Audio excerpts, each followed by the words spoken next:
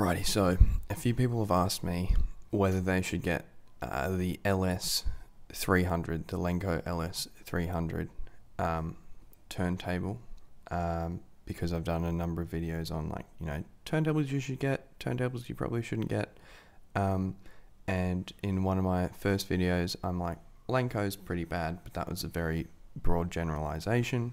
They make some really good record players, they also make some really bad ones.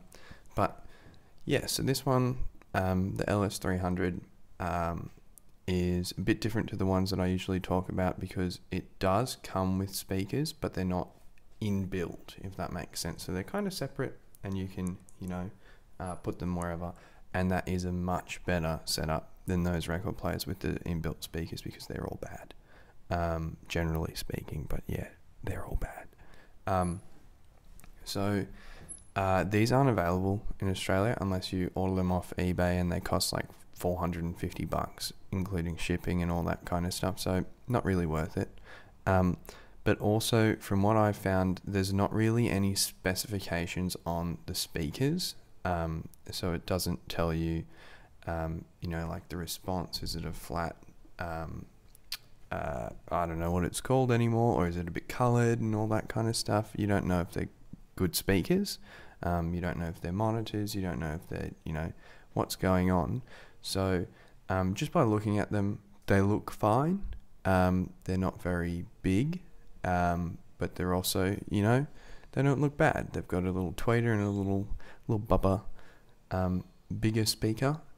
So you know what? It's probably going to be fine for your purposes, though. For the price, it's probably going to be better for you to get a cheaper record player with Bluetooth, and then just a portable speaker that is good, not a bad one. So like a decent portable speaker, and then just connect them. So you can get your LP60, your Audio-Technica LP60 with Bluetooth, and connect it to that. I think that's probably going to be a bit of a better solution than the LS-300. But if you can find a cheap LS-300, go for it. I think it's a pretty good system because the speakers are not inbuilt. But yeah, other than that, look, if you can send me one to have a look at, I'll have a crack. But look, they're not in Australia, and they're probably not in Australia for a reason, because there's probably not a market for them, because there's probably better alternatives that are cheaper. Yeah, so if you can get your hands on one, go for it. Thanks for listening.